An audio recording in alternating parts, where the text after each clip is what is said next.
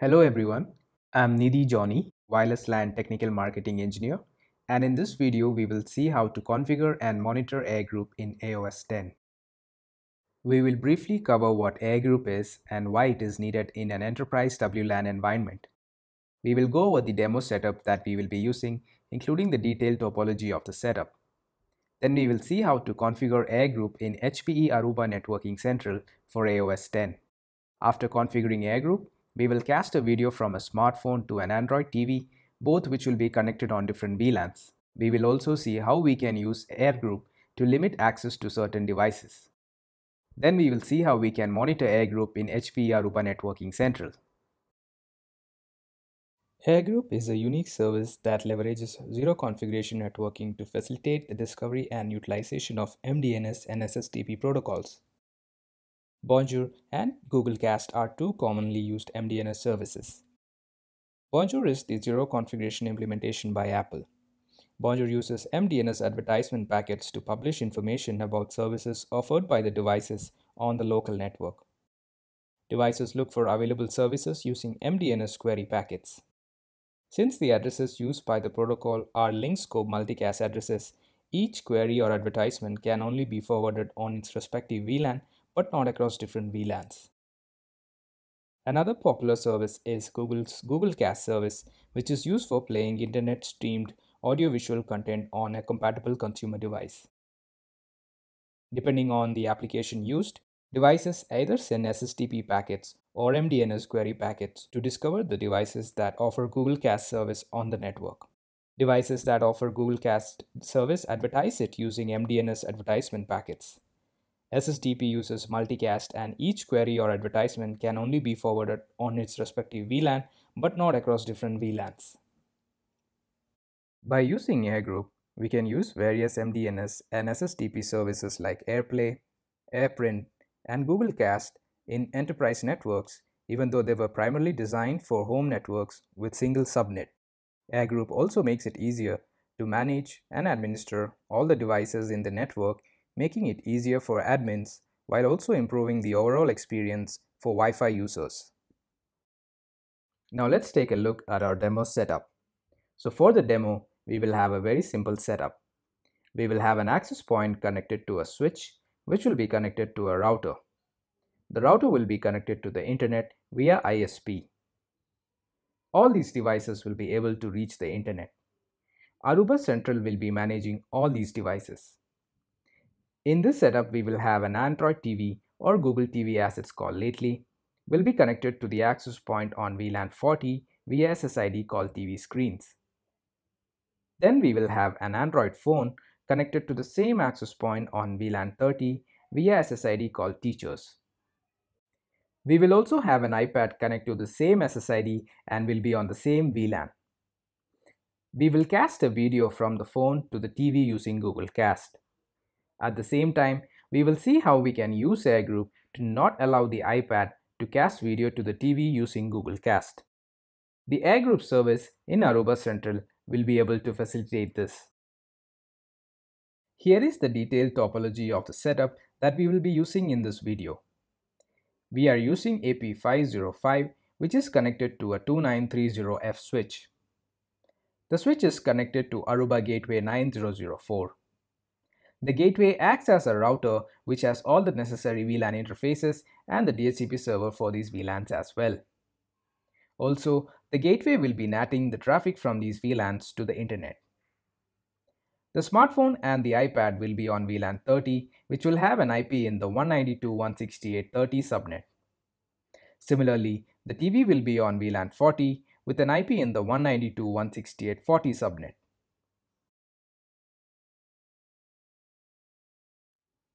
So let's go ahead and see how we will be configuring AirGroup in Aruba Central for AOS 10. Here you can see I have already added AP505. It is online.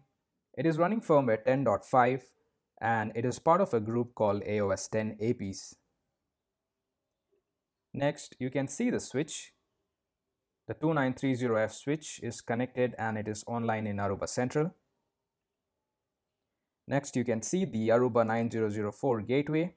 It is also added to Central. It is online. It is also running firmware 10.5 and it is part of group 9004 AOS 10.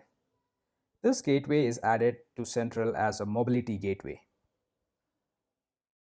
Now let's look at the SSID configuration. Here is the configuration summary for the TV screen's SSID. This is the SSID where the TV will connect. It is a normal PSK SSID with WPA3 encryption and the VLAN assignment is 40. You can see the broadcast filter is set to none. This is the default setting when creating a new SSID in AOS 10 group. But as best practice, you may enable the broadcast filter as per your requirement. When AirGroup is enabled in AOS 10, regardless of the broadcast filter settings, all MDNS traffic will be redirected to the MDNS process on the AP, ensuring that AirGroup functions properly. And here is the configuration summary for the teacher's SSID. This is an MPSK SSID. The pre-shared keys are unique for the devices and each PSK will have a role assigned to it, so when a client connects using a specific PSK, it will get a role assigned to it. And the VLAN assignment for this SSID is 30. Now let's look at the roles we are using. So click on the Security tab and expand Roles. Here you can see the roles. The TV will be assigned the role of TV screens. We are using teacher's role and secondary teacher's role is the role we are using to limit the iPad access. This role is mapped to the pre-shared key used by the iPad. Here you can set up your local MPSK keys.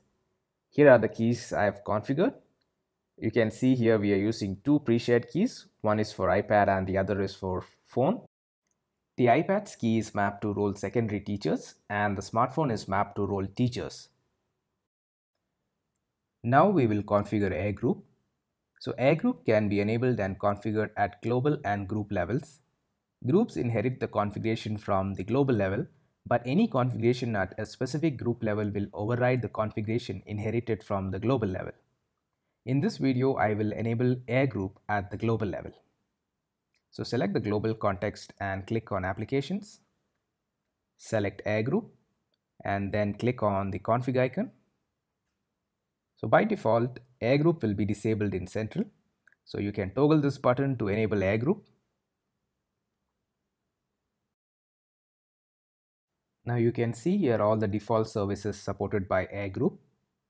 We will go ahead and enable the Google Cast service. So click on this pencil icon to edit the service and click on this toggle button to enable it. So the server expiration period is optional. I'm going to leave it blank. Here you can see that you have the option to either allow or deny service to specific user roles. If you specify any roles here, then only those roles will have access to AirGroup service. I'm going to allow the role teachers and also TV screens for the TV. So only devices with these roles will have access to Google Cast service. And here you can specify VLANs, either allow it or disallow it.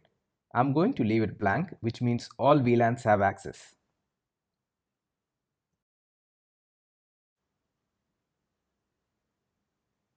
Now you can see the Google Cast service is enabled for AirGroup and the teacher's role is allowed. Also the TV screen's role is allowed. I'm also going to enable the dial service.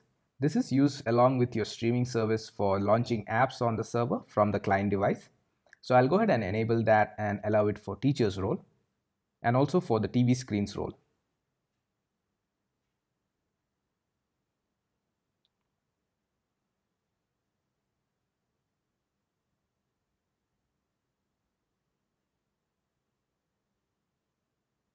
All right. Now that's enabled. Both the services are enabled. All right. Now we did this globally. So now we can see that the AP group has inherited this configuration. Let's see the AP group. So go to AP group. Under applications, you can see the AirGroup is enabled and you can see the dial service is enabled as well as the Google Cast service. And you can see the roles that has access to these services as well. And so that's it. So now we have enabled AirGroup for Google Cast service. We have specified the roles as well so that only the phone will be able to cast the video. Now let's connect the iPad to the teacher's SSID. So let's look for the teacher's SSID and connect to it. Type in the PSK that we had configured. Alright, now it's connected. Now let's check the IP address it's got. So it's got 192.168.30.5. Now let's connect the phone. So go to Wi-Fi settings. Look for the teacher's SSID. Type in the PSK that we had configured for the phone. And it's connected. Now let's look at the IP address the phone has got. So it's got 192.168.30.2. Alright, so the phone is now connected and so is the iPad. Now let's go ahead and connect the TV to the TV screen's SSID. So let's look for the TV screen's SSID. Type in the PSK for this SSID.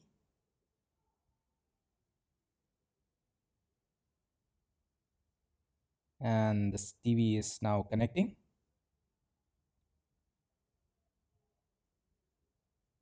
Alright, so the TV is now connected. Now let's look at the IP address that the TV has got. So it's 192.168.40.2. Alright, so now we have all the three devices connected. Now let's verify this from Aruba Central. So go to Global Context, click on Clients, and we can see all the clients connected here. So you can see all the three devices are connected. You can see their IP address, and you can also see the VLAN assignment for each device and the role that has been assigned to each device. Okay, now let's go ahead and cast a video from the phone to the TV. So let's open the YouTube app on the phone. Let's search for Airheads Broadcasting Channel, and we'll play one of the videos from the channel. Okay, let's go to the video section and let's just play this video.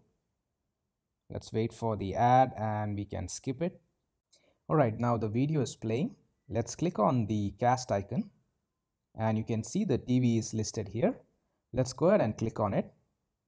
And now you can see the phone is now trying to cast the video to the TV. It's trying to connect to the TV. And you can see the videos, the YouTube app has launched on the TV.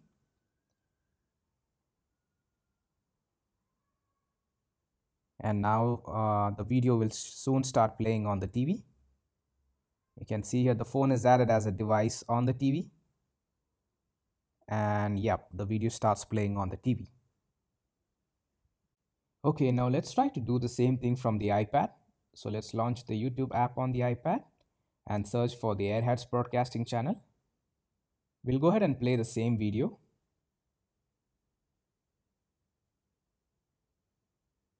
Let's wait for the ad and let's skip it. And now let's click on the cast icon. And you can see here the TV is not listed. You can see that the iPad is connected to the same SSID as the phone, and it is also on the same VLAN subnet as the phone. But it is not able to discover the TV to cast because under AirGroup configuration, we have disallowed the role that it has been assigned.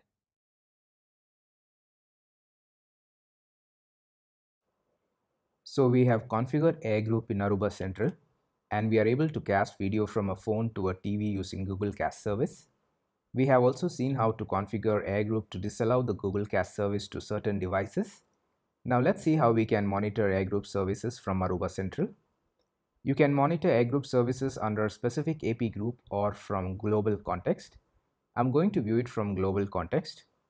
So under global context, click on Applications. Then select AirGroup. Then click on Summary from the right side. So here you can view the summary of AirGroup in Central. You can see the summary of services. Here we can see the dial and Google Cast service that we configured. Next you can see the AirGroup clients. These are the devices that are using the AirGroup service. You can view them by their OS, role or VLAN. And here you can see the AirGroup servers on your network. Here also you can view them by the OS, role or VLAN. Now click on List. So here you can see a bunch of information like services, servers, clients and suppress services. So services will show you all the services being advertised by the AirGroup servers. Again, only services from Allow servers will show up here. You can see the dial and Google Cast services showing up here. You can see the server count for each service and their VLAN assignment and also their role assignment. Next, you can see all the AirGroup servers on your network and their information like their MAC address, services that they are advertising, if it's a wired or a wireless server. You can see which AP they are connected to, their VLAN assignments and roles. Next, under clients, you can see all the AirGroup users and their details. You can see a bunch of information like their MAC address, IP, VLAN assignment, role assignment, etc. Next, you can see the list of suppressed services. So all these services are suppressed by the AirGroup. Now you can also see the list of available servers for each client. So go to clients list, click on a client. So let's click on the phone.